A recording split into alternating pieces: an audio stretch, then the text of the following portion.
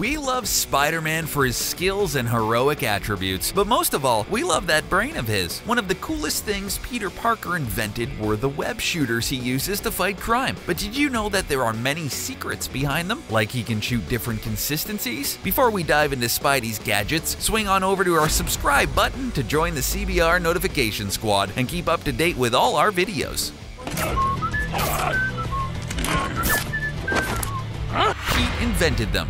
Before the bite of a radioactive spider granted him superhuman abilities, Peter Parker seriously lacked any sort of athletic coordination, social skills, and game with the ladies. Are you busy Friday night?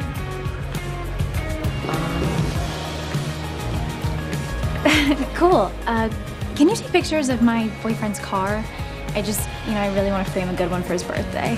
What Peter never lacked was super genius level intelligence. Nothing demonstrates this better than the fact he invented the web shooters all on his own. Originally, they were built to help Peter succeed in a wrestling challenge, a decision that would lead to the most fateful event of the young teenager's life, Uncle Ben's death and the choice to fight crime as Spider-Man. The classic design can be strapped to Peter's wrists beneath the sleeve of his costume and also include a trigger on each palm. When Peter taps those triggers, the web fluid stored in small cartridges passes through an internal spinneret, which cuts the fluid into strands before it shoots out from an adjustable nozzle. Traditionally, Spider-Man usually utilizes a form of mechanical web shooters for his crime-fighting needs. In Sony's The Amazing Spider-Man and its sequel, Peter Parker, played by Andrew Garfield, invented the web shooter with an assist from Oscorp. Meanwhile, other Spider people in the comics, like Miles Morales and Spider-Gwen, received them as gifts. Dynamic webbing. Believe it or not, the web shooters are a little more refined than they look, so that he doesn't accidentally shoot off a line of webbing every time he makes a fist or throws a punch. Spider-Man designed the web shooters to only fire when he quickly double taps the palm triggers. Pretty clever, right? Not only that, but if Peter should require an alternate type of webbing or web rope, all he has to do is alternate how he taps the trigger. Now that is very cool. How would he do something like that, you may ask? A fast second tap will simply fire a slender strand, ideal for web slinging, while a longer second tap adds to the strand's thickness. If Peter wants a glue-like paste to stop baddies in their tracks, a prolonged press to his palm will do the trick. Did Pete think of everything? The NYPD must appreciate how Spider-Man constantly webs up and leaves safely immobilized criminals for officers to pick up. Luckily for them, it's just a matter of Peter briskly hitting the trigger to shoot multiple strands that bind prospective foes. Or maybe the NYPD officers have often found themselves getting stuck in the sticky web themselves. Either way, his resourcefulness and cleverness proved to be pretty darn useful. Hey, my name is Spider-Man. You can call me Webhead, you can call me Amazing, just don't call me late for dinner, you get it? Web fluid is made of... well, to be quite honest, no one really knows. What? How is that possible? That's a question. There's no official statement by any of the creatives behind the various Spider-Man titles regarding their chemical composition. There has to be some sort of mention in all the years Spider-Man has been around, right? Spider-Man, the Ultimate Guide, states that Peter spent countless hours in his high school laboratory working with multi-polymer compounds and eventually created an adhesive substance that becomes web fluid. Some of the details vary, but generally the web fluid exists in a semi-solid state while in the cartridge, and it's up to the aforementioned spinneret mechanism in the web shooters to chop the stuff up into web-roped strands. That's definitely some fancy technology Peter created. Depending on its consistency when fired, the web fluid itself is incredibly strong. According again to the Ultimate Guide, each cartridge holds about 1,000 yards of webbing. Once the web fluid is exposed to the open air, it begins to harden or dissolve. It all depends on what kind of web he shoots. It's also stated to be able to withstand temperatures of 1,000 degrees Fahrenheit. So watch out, Human Torch. It looks like even you aren't immune either.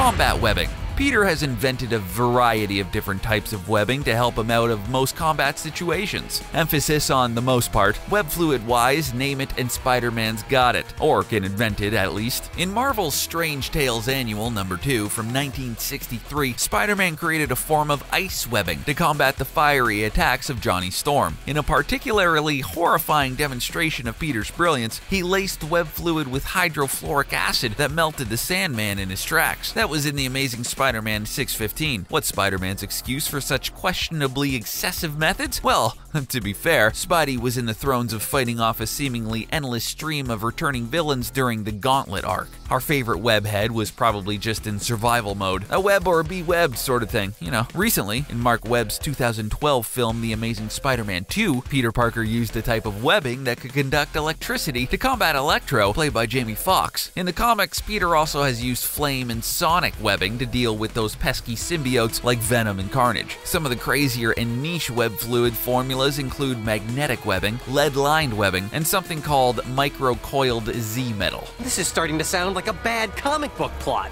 It gets worse. Sometimes it's organic. In the character's long, varied history, there have been a few occasions or interpretations that saw Spider-Man without the traditional homegrown mechanical web shooters. Famously, in Sam Raimi's Spider-Man trilogy, the web shooters were controversially replaced with an organic form of webbing that Peter Parker, played by Tobey Maguire, shot directly from his wrist like a kind of human spider silk. Raimi and the other creatives behind the film toyed with the idea of keeping the mechanical web shooters, but ultimately decided to let their version of the wall crawler spin his own all-natural webs. We love this spin on Spidey, and watching Peter try to figure out those new changes in his body, as opposed to just creating shooters.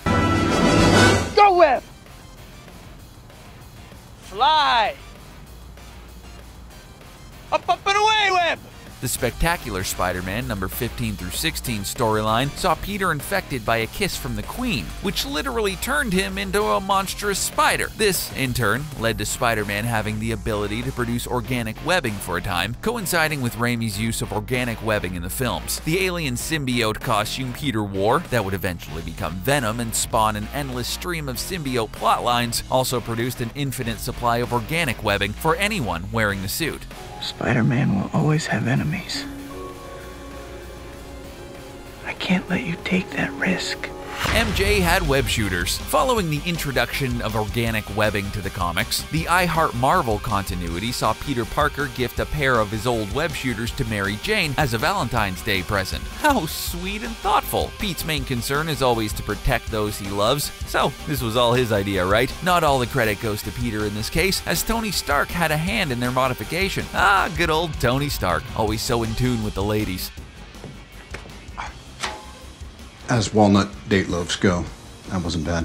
Mary Jane wears the disguised web shooters as bracelets, fabulous and functional. Speaking of normal people using web shooters, there have been more than a few instances of inspired civilians taking a crack at inventing a version of Spider-Man's famous gadget. A German lab technician created a pseudo-web shooter out of a coil gun, which utilized electromagnetism to fire a harpoon instead of Spidey's signature web fluid. The struggle is real. Companies have been trying to commercialize spider silk for a while now, and we totally understand why. It's almost unfathomably strong. Spider silk is 5 times as strong as steel, 3 times as strong as Kevlar, conducts heat and electricity, and is hyperallergenic and biodegradable. Some forms of silk are 300% elastic. Why don't we have this everywhere? This sounds like the best material ever. Taking a cue from Peter Parker, scientists just need a little luck and to put enough time in at the high school lab, and the obstacles in the way of manipulating and manufacturing spider silk will be overcome. It's that simple, right? Well, Pete's kind of a genius, so it makes it seem a bit easier than it is. Who knows, maybe conventional materials like steel will be completely replaced by spider silk, especially when the end result's a bunch of New Yorkers commuting to work via web-slinging.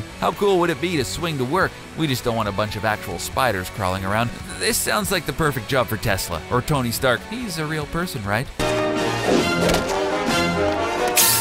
Empty? Not now! The running lowdown. Spider-Man carries dozens of web fluid cartridges between the web shooters themselves and the accompanying utility belt. He has installed a warning light to give him a heads up when the supply is low. Despite all of this, the web cartridge ammo still tends to run low. This creates a difficult situation for a superhero who depends upon the ability to constantly sling web rope in order to survive. Peter Parker has had issues with his patented web shooter technology since day one. In The Amazing Spider-Man number 1, when Peter's spider sense finally hones in on the real chameleon, his web shooters come up empty. How much web fluid does Peter actually pack in those web shooters? The figures vary, but a good visual representation comes from the controversial One More Day storyline. Peter angrily unleashes all the webbing he has to stop Iron Man completely in his Stark Industries funded metal boots, and it works. Even the Sam Raimi films incorporated Spider-Man's long-standing low web fluid issue by making his organic webbing power suffer a form of impotency. Oh no, come on!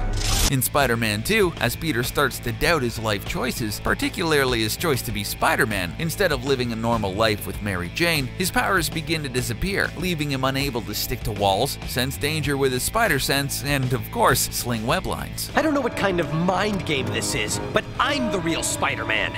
The real Peter Parker. Ben Reilly improved Pete's design. Love it or hate it, no Spider-Man list has ever been written without some passing mention of the infamous clone saga. During that particular arc, Ben Reilly, one of Peter Parker's clones, created by Professor Miles Warren, aka the Jackal, returned to New York and fought alongside Peter. Eventually, Peter and Ben took a test to determine once and for all who the original Wallcrawler was. To their surprise, and readers everywhere, Peter was determined to actually be the clone. You must hear the Scarlet Spider story, for this is his reality we're in. So, naturally, Peter gave up crime fighting, took up grunge music, and moved to Portland with Mary Jane, freeing up Ben Reilly to become first the Scarlet Spider, and then Spider-Man. As Ben's quest as the new Spider-Man in town, he improved on many of Peter's designs and spared no expense on the web shooters. Not only did he awesomely wear those bad boys on the outside of his costume, but added the ability to fire stingers in the form of tiny web-based missiles. Ben also created impact webbing, which released tendrils upon impact and encased the target of choice in a cozy cocoon. The stingers in the impact webbing clearly served very specific and tactical functions, unlike the Scarlet Spider's blue sleeveless hoodie. Don't tell Aunt May. Homecoming. The latest incarnation of the Wallcrawler certainly used mechanical web shooters to their fullest in Captain America Civil War. It has been since confirmed that Peter Parker will be sticking with the tried and true shooters for this year's upcoming Spider-Man Homecoming, although they appear to be a little bit more advanced than previous versions. Also, the new suit itself sports some rather interesting additions like a recon drone, GPS, and the long-awaited web wings. We know you've all been waiting for those web wings. According to director John Watts, Tony Stark may be the mastermind behind these little flourishes, which is certainly in line and inspired by the more recent relationship Tony and Peter have shared in the comics over the last several years. Unfortunately, the style decision to feature the web shooters prominently on the outside of the costume is probably not a conscious reference to Ben Reilly or the Scarlet Spider, but hey, who knows? The sequel to this new Spidey film might well be Spider-Man Homecoming 2, Clones, Clones, Clones! Attack of the Clones? Sony or Marvel is bound to get around to the Clone Saga someday, especially if the current rate of superhero-related releases keeps up. Give us more Spidey! Oh God. Hey buddy, I think you lost this. Which one of these web shooter secrets surprised you the most? Did we miss any? Let us know in the comments below. And while you're here, don't forget to like, share, and subscribe. Thanks for watching.